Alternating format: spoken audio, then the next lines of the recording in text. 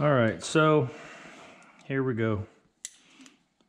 Oh, there you go. So I used this OSPO on this panel to neutralize the rust. And so it's been at least 48 hours. And so here's what I want you to see. Let me put a glove on.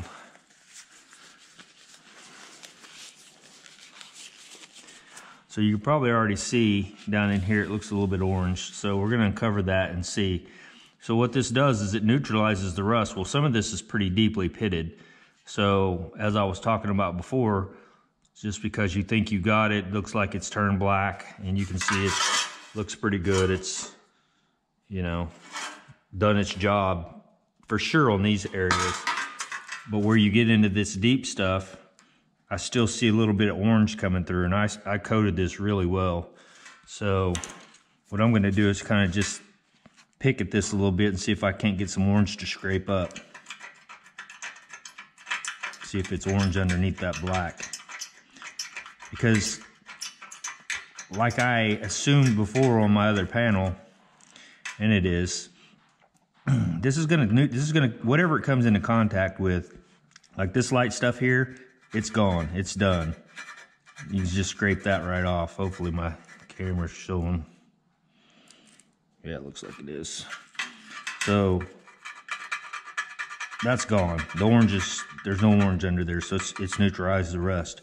But in some of these deeper pitting areas, it's still there. It just neutralized the top of the rust. So it just, however much I put on, it soaked into the top of the rust, and it didn't go all the way down into the pit. So that's something to maybe be aware of when you're doing this. And so what I need to do is go over this again with, well, I need to get down into the pit. So I probably need to go over this with a wire wheel real quick, get some of this off, and then re-OSPO it before I neutralize it and wash it with warm soapy water to finish it completely before it gets either, you could either leave it like this, or you can sandblast it final, or you can 80 grit it on whatever you want to do to tooth it. That's what you can do. This is supposed to leave a tooth, like a chemical, which doesn't make sense to me. I know it's a chemical, but it etches the metal. So when you wash this off, you're gonna have an etch, like a rough area that the epoxy is supposed to adhere to. So it seems like more of a mechanical. Just because it chemically etched it, it's still a mechanical, it's grabbing it mechanically because you're washing all the, you know, the acid off. It's not grabbing to the acid. And that's the key, I think, is to make sure you clean all this acid off here. But now this looks good. As I get over to here, I see a little bit of orange. So yeah, a little orange under there. This orange starts here and goes all the way across here. So very likely it just didn't get all the way down in there. Let's see here.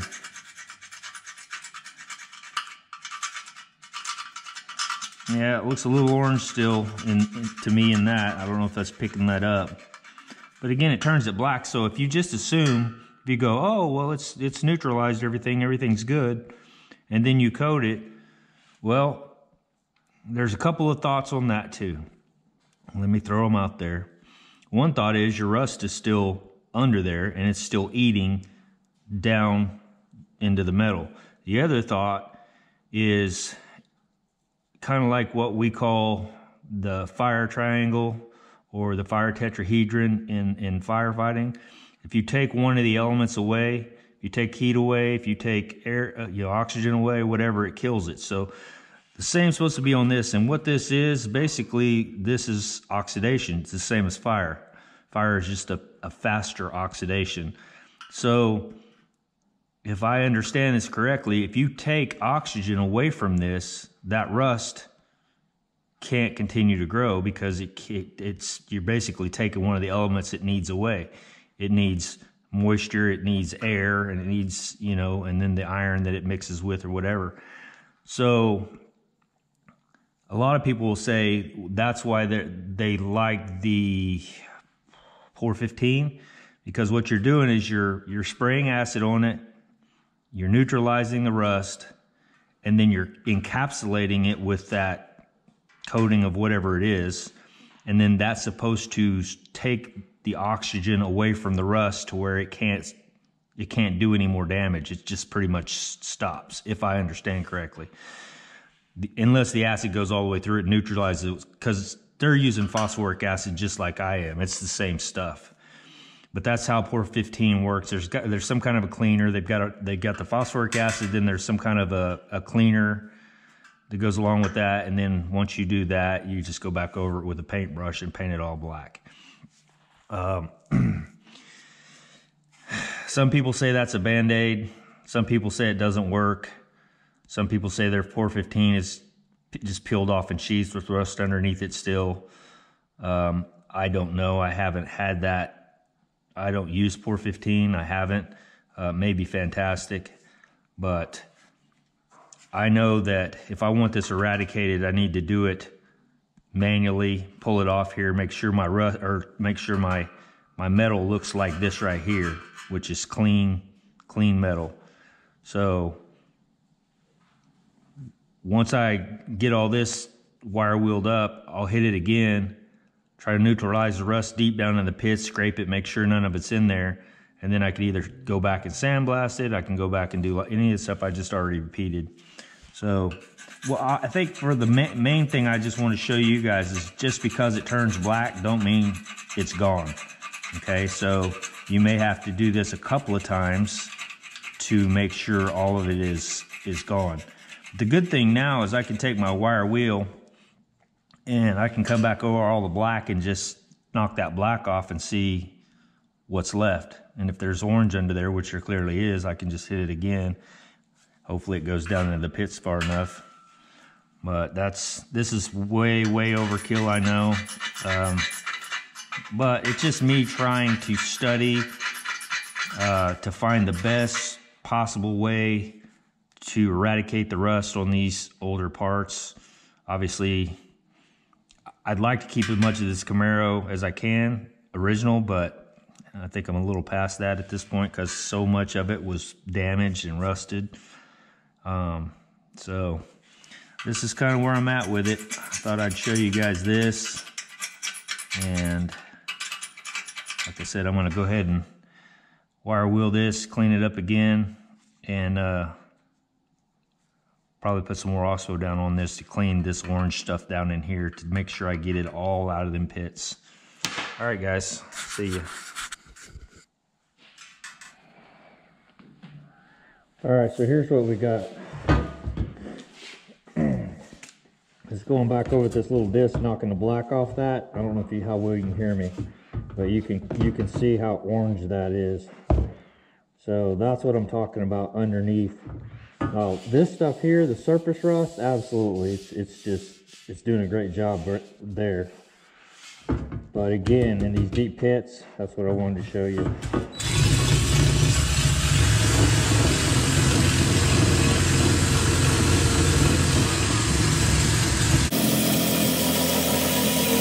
That's why I went over it and got as much rust as I could off to begin with. Because I figured that's what's going to happen.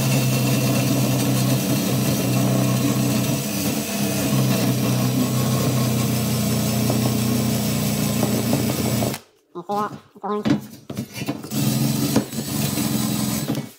Oh, battery's going dead.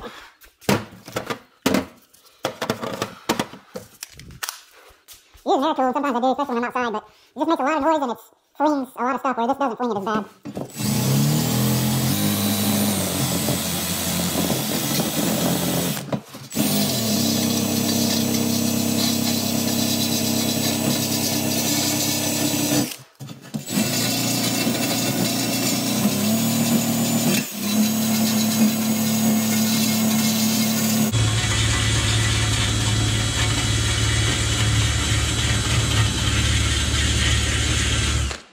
And don't throw these away, because this right here,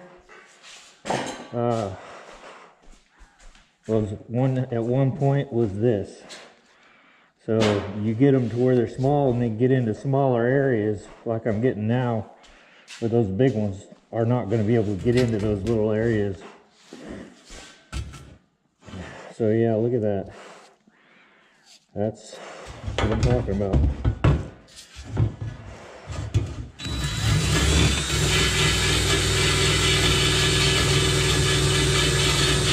Now, if I'd have just coated that, maybe it wouldn't have gone any farther, but then maybe it would. You know, it's one of those deals like, okay, if you take the oxygen away, does that do it? Maybe. But when my metal is nice and clean and shiny like this, then I know it's gone.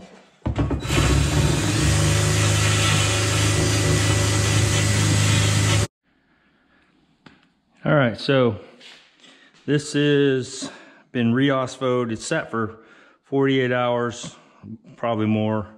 I scrubbed on it, wire brushed it, did everything trying to get, because as you've seen in the last part of that video, this all just kept coming back orange underneath the black. It wasn't penetrating deep enough. So I'm going to reactivate it. Now I'm going to wash it with warm soapy water and a scrubby pad.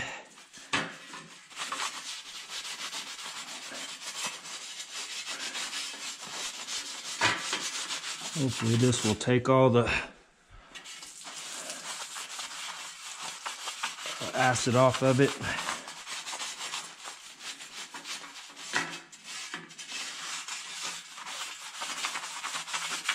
That's what they say you're supposed to do.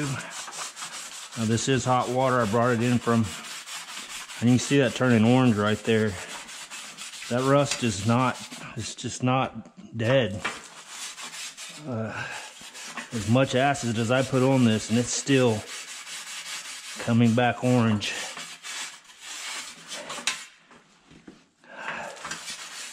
And I know a lot of people will say, well, you know, that's, you're supposed to paint over that.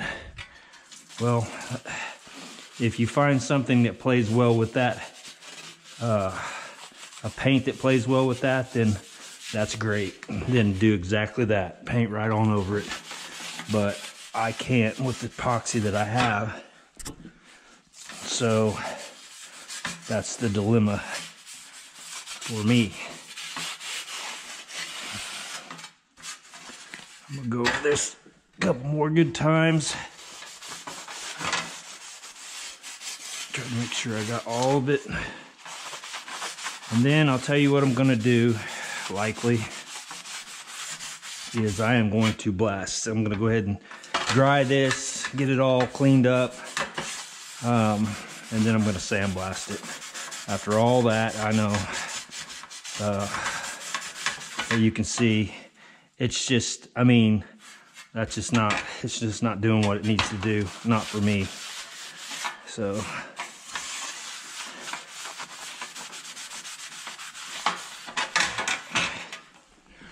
one more time, good measure.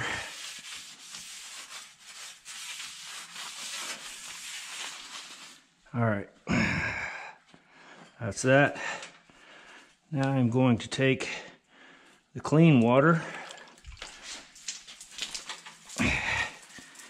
hot, clean, hot water. I'm trying to keep this from tarnishing up too bad. It's kind of the goal with this water. And I don't have hot water in my shop. And I kicked around getting a hot water tank, and I thought, man, it cost me $400 or $500. How often am I going to use it? I would like to have hot water to wash my hands, but for now, let's just do this.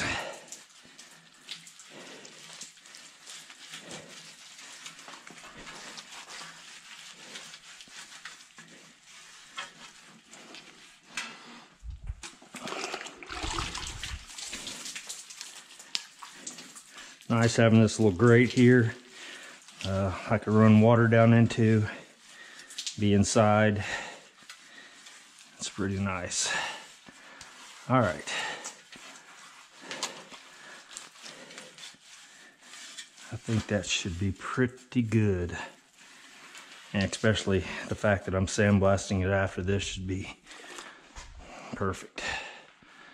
So now, according to Shears Customs, you don't want to blow this off necessarily.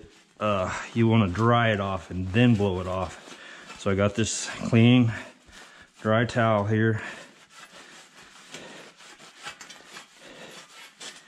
to knock the big stuff off, and then I will take it over and blow it the rest of the way off. That piece that I did quite a bit a while ago, it still looks identical. It hadn't surface rusted, flash rusted, anything like that, so it looks really good. But again, that got blasted. It got all kinds of stuff.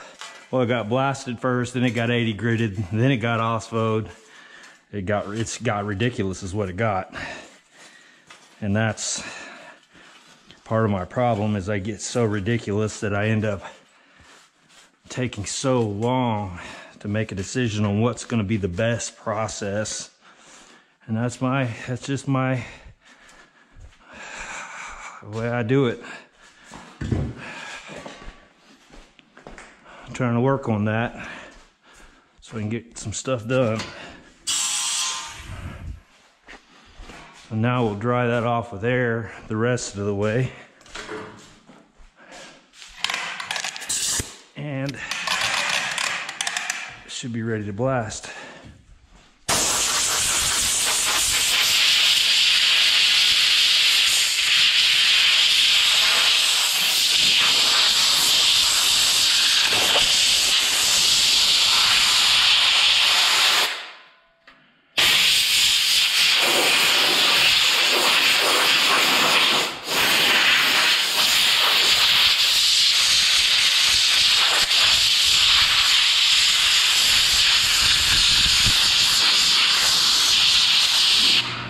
See that orange in there? That's why I'm gonna blast it.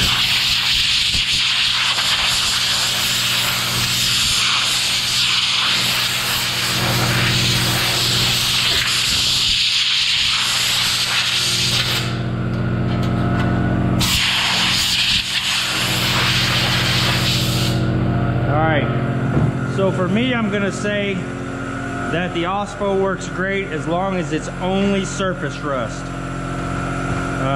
Because if you got deep pitting, it's not gonna work. Or at least that's my opinion. Because it just doesn't go deep enough down into the pore. Now, there is a deal that I think I talked about this already. It's supposed to exclude the oxygen. But like these pits here, I'm gonna have to blast that. There's no way I'm gonna be able to get. It's gonna end up being just like that part right there. And either I replace that, you know, because I just can't have it. So, yeah, there's that. I'll kick my blaster outside and sandblast this, and then I'll bring it back in. What I like to do is probably different than a lot of people do. I'm sorry about my compressor. I take isopropyl alcohol after I blast it, and I just let it soak it down, let it run off of it. And then I take high pressure air and dry it really well with that high pressure air, because you don't want to run a cloth like that, because when you sandblast it, it's going to grab that cloth and pull that lint and everything off onto your cloth, so you don't want to do that. So I just soak it down good with isopropyl. It starts to evaporate pretty quickly because of the alcohol, and then dry it off really well, and then it's ready for primer. So that's probably what I'm gonna do. Looks like I missed a spot here, maybe. No, that's just some of that leftover rust. It just, man, I've been scrubbing on this thing for a couple days now, and it just wasn't having it. And that sucks, because you can still see it. So, all right, guys.